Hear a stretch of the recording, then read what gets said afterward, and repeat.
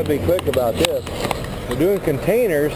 He's going to be unstacking, get one down at the bottom.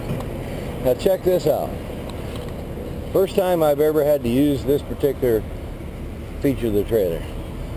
You got them up and turn, container lock. A lot of guys are going to laugh at me because, you know, I've never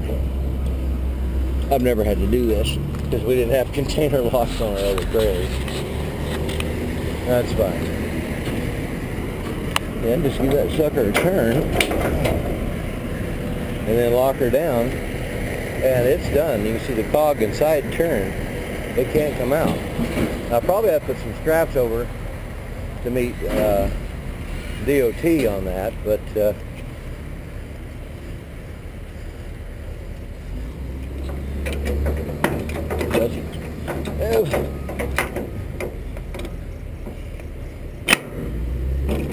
just like that's how they come. Just pop them up and they're ready to rock and roll.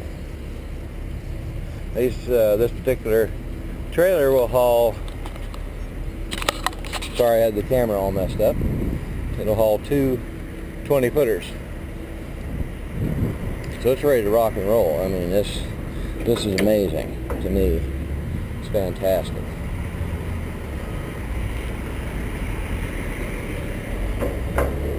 I mean, that's how quick it was.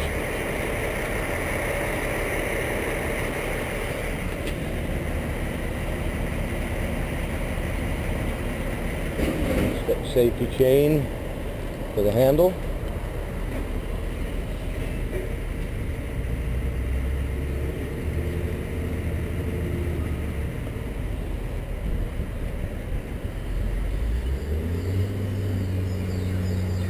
He must have a diagram when he knows where stuff is. I was over there trying to point it out, but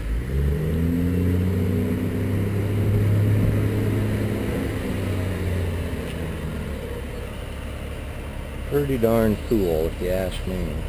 It's so dang soupy down here in Missouri. I'm telling you, you guys live in a soup kitchen.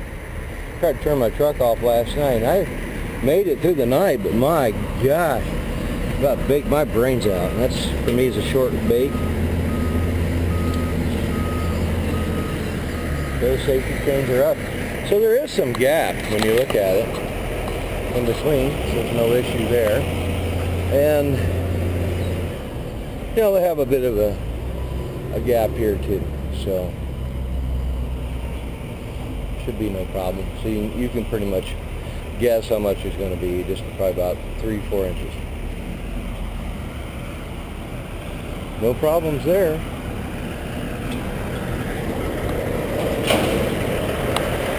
Now you guys that work in container places and guys that work in ports, this is common.